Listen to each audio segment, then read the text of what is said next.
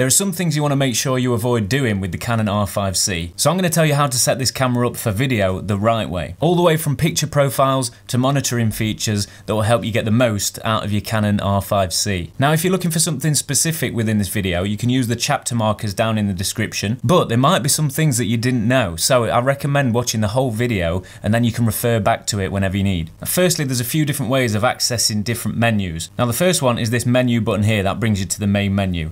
Click it again and it brings you back to the main screen. You could use this Q menu, that takes you to the same menu, but in the bottom left corner there's a little touchpad icon. Press that and it gives you more options. So then you can change the white balance here and then all your camera settings, which we'll get to in a bit. But then that brings up another menu in the top left corner. So you click that and it brings you to a different menu setting. This is kind of like your quick menu. So you can either scrub through this menu on the touch screen, or you can use the wheel at the top. There's a few things that get on my nerves. For example, this viewfinder eye sensor. So when you're trying to access some of the menus or touch the touchscreen, you'll see that the monitor switches off and then you take your hand away and it comes back on. Now that's really annoying for somebody that doesn't use the viewfinder. So I like to switch that off to begin with, but you can also customize it in a few different ways. So go over to the menu and scroll across to the monitoring setup. It's all the way down at the bottom on the first tab where it says LCD/viewfinder output. So click on that and then you've got a few different options. So we've got auto one, which is what it's normally on, which is LCD only, but then it automatically switches. A few other options, viewfinder only, but I like to have it on LCD only because I'm just using it for video. So click that and as you can see when you go onto the shooting screen, put your hand over the sensor and it no longer turns the LCD off. So that's the first thing done. Then obviously you've got full customization over your LCD screen, so you can change the brightness, the contrast, the color, the sharpness, all that sort of stuff, and you can set that up to however you like. Now that's up to you how you do that because everybody's preference is different. If you're in bright situations, it's good to have a nice bright screen, so you can change that on the back there. Another thing that I like to do first is change the opacity of the camera menu system so that you can still see through the menu system what you're filming at. This is handy if you've got certain things that you want to look at whilst you're changing things so you can see what's being changed. Or you can just have it solid, whichever you prefer. So you can change the opacity here. It's on the monitoring setup and then it's the 6th tab. So you turn that on and then you can change the opacity level.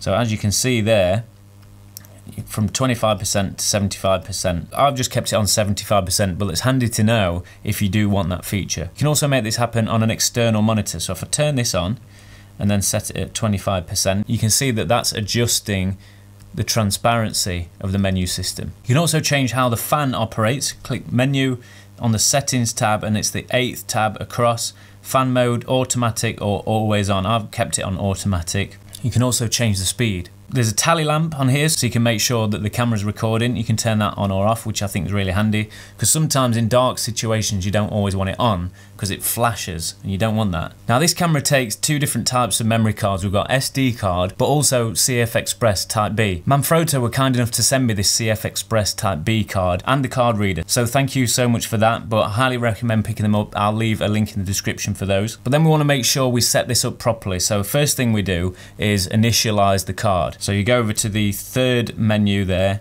and it's the first tab, initialize media. Now that's the same as formatting the card. So you just click that and then you click whichever one you want to format and then it will format the card for you so you can start filming. Then we can assign how the camera uses these cards. So within this menu you go over to the 3rd tab and it says second card record functions and then you can choose how the camera operates. So you can use these two different card slots in different ways. You can have double card recording, so it's kind of like a safety recording, so you can record into the main card but then it records a backup to the second card. That's great for things like weddings and it's entirely up to you how you do it, but I like the relay record feature. So I do a lot of vlogs and stuff for YouTube. It's just good to, if I'm doing a long thing like this, once one card's filled up it will automatically switch over to 2. So it's up to you how you do that. You can also set it up to record the main media on the first card and then proxy on the second card, which is really handy. Then you don't have to spend time in post making proxies. Right, moving on to the video settings now. This is how I set up this camera for video. First thing I want to do is set it up for full frame because it's got a few different modes for this and different sensor options. So it's the 3rd menu across, which is the recording/media setup. Then on the first tab it says sensor mode. You've got the options between full frame, super 35 and Super 16. I'm going to stick to full frame, but if you want those other options, you've got them. Then what we want to do is make sure that this camera is set up in manual mode, because we want full control over the exposure. We don't want any auto features, and we don't want to be cheating. So first menu on the camera setup and first tab, iris mode, make sure it's set to manual. And then we want to set the recording format. So if you go over to recording media setup, the third menu, and then we go down to main recording format here. We want to choose XF AVC 422 10-bit. Then you've obviously got the option to output RAW over HDMI. So if you're going into a Ninja 5 or a Ninja 5 Plus, you can use that.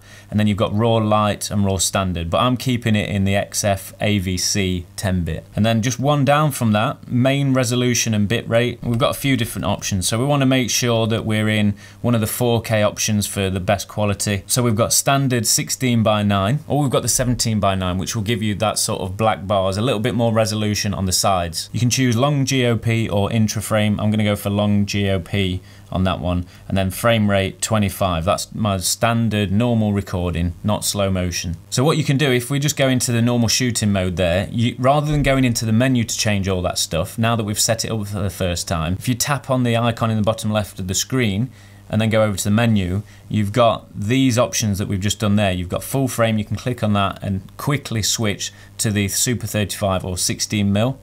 You can also change your card functions, the main destination of your card recording, where the camera's recording the media to. Normal recording, we'll come on to that in a minute. Then you can change the recording format there like we've just done, but this is just a quicker way of changing those things. We've got here recording mode, normal recording, that's what it's set to at the moment. The ones I'll advise sticking to is normal recording or slow and fast motion, so we can switch quickly between normal speed and slow motion here. Slow and fast frame rate, you can change that and go all the way up to 120 frames per second. So that's an easy way of switching to slow motion. And then you can quickly go back to normal recording just like that, and then you're in 25 frames a second. Then we want to set the shutter speed, or how the shutter is actually displayed. So you can have it either at a shutter angle or shutter speed. I like to work in both ways. Sometimes it's quick to use the shutter angle, because then if you're switching between normal speed and slow motion, you don't have to worry about resetting your shutter speed again. But if I'm doing vlog stuff where I need to change it quickly, then I'll just have it set to shutter speed and I can do that. So nice and simple, you go to the main menu and then it's the first tab, main menu, camera setup, and then shutter mode, and then you can change it from speed to angle. So that's how you do it there. If you go to angle, when you switch to slow motion, it will automatically adjust the shutter speed for you, so it's one less thing to worry about. Then we've got digital image stabilization, that's on the 7th tab, and then we can turn that on there. And then you've got a couple of different modes. You've got standard or high. So I've kept it in standard. That seems to be the most natural. So the next thing we need to do is set the picture profile. This is going to help you get the most out of your color and your dynamic range. Now I recommend sticking to C-Log 3. Nice and easy to set up this. Go into your menu, it's the second one across, and then you just click that and it gives you all of these different options here. So you select that, and that's C-Log 3 there. You can also access this menu on the touchscreen and change it here. It gives you all your different options there as well, so that's a nice quick way of accessing that menu. Next thing, whether you're a manual focus person or an autofocus person, it's good to set up the autofocus. So you just go into the menu again, camera setup, 4th tab along, and then autofocus enable. You can set this up in a couple of different ways. So you've got a small area. So as you can see, there's just a tiny little box there that we've got for focusing. You can make that bigger, just press large. And then as you can see, there's a larger area there that we'll focus on. But I like the smaller area. I think it seems to work quite well. You can be a little bit more precise when you want to focus on something. Then what's really handy is you can set how the autofocus works, because sometimes autofocus isn't always the most natural. It doesn't look like someone's doing it manually. And that's what you want to try and emulate. You don't want a super quick, fast focus, because you get all the focus breathing and it just looks a bit odd and distracting.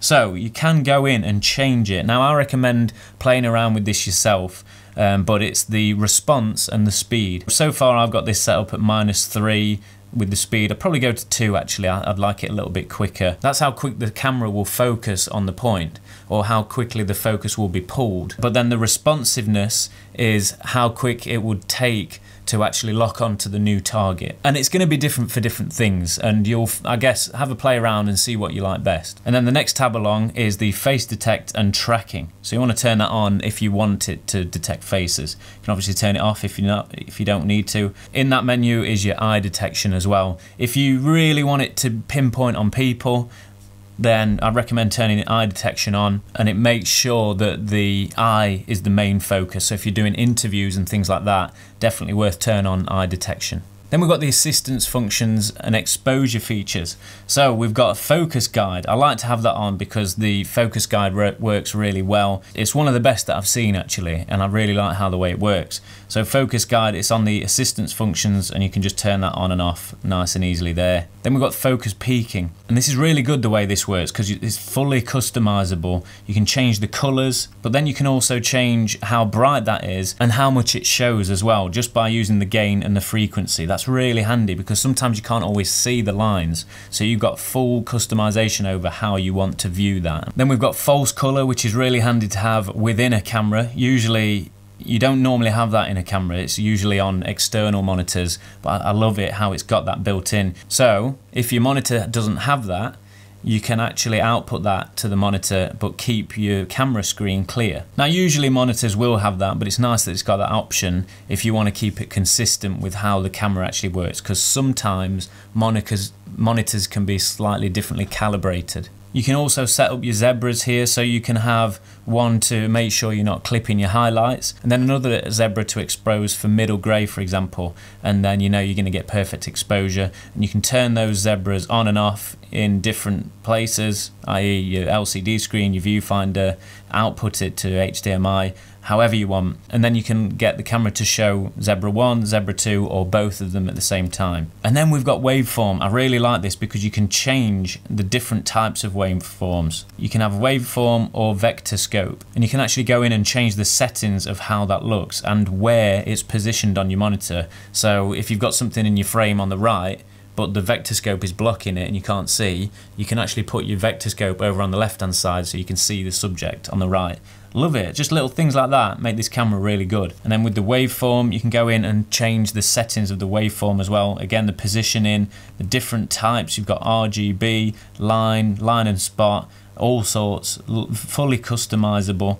And then what I really like about this camera is you can choose what to display where. For example, if you're using an external monitor, or if you're using a combination of your viewfinder and your LCD screen, and I want a waveform on, I can actually output a waveform to my external monitor if I want to. And that frees up space and makes sure I can keep the LCD screen clear so I can focus on that. Or I could have the monitoring features on the LCD screen and then use my external monitor to make sure my composition and my framing's right, and then just have the exposure features on the camera. And you do that easily within each of the menus. For example, if I'm on the waveform menu, I can go over here and turn it off on the LCD screen and then on the HDMI or over HDMI.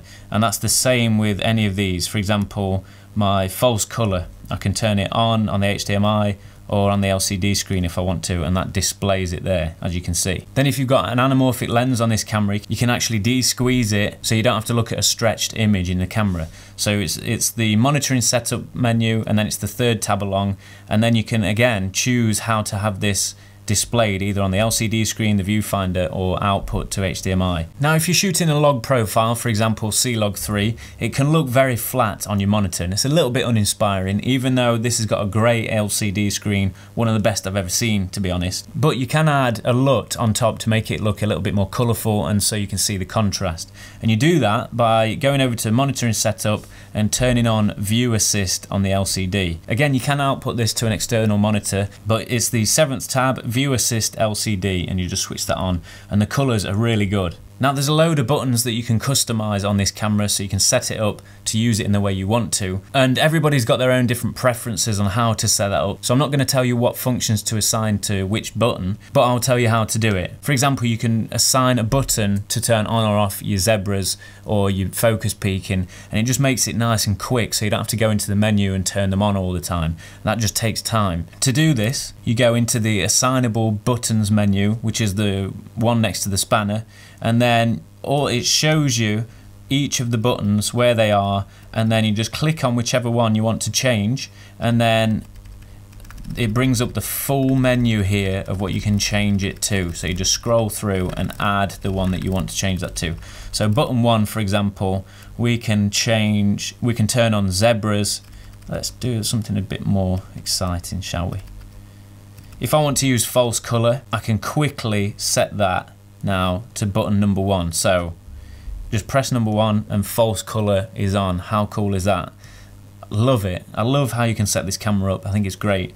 If you want to change the white balance nice and easily, let's have a look. White balance. There we go. Click number 1, and then you can just change your white balance nice and quickly like that. White balance is really important. The best way of doing it, I would say, is tap the touch screen there and then click on the white balance. Then you can change. Then that's where you can set your white balance.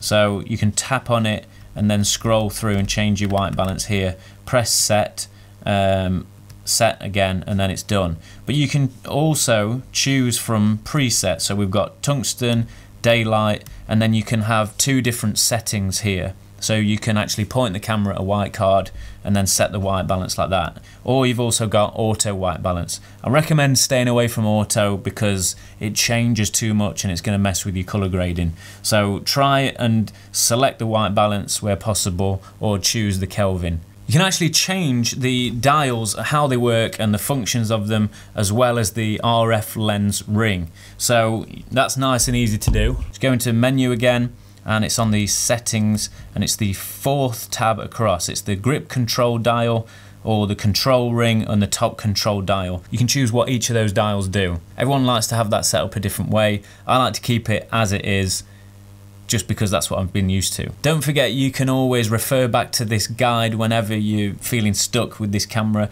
Hopefully I've given you enough there to get started. Just a bit of a quick run through really, but if you've got any questions, leave them in the comments below and I'll get back to you. Thanks so much for watching, and I'll see you in the next one.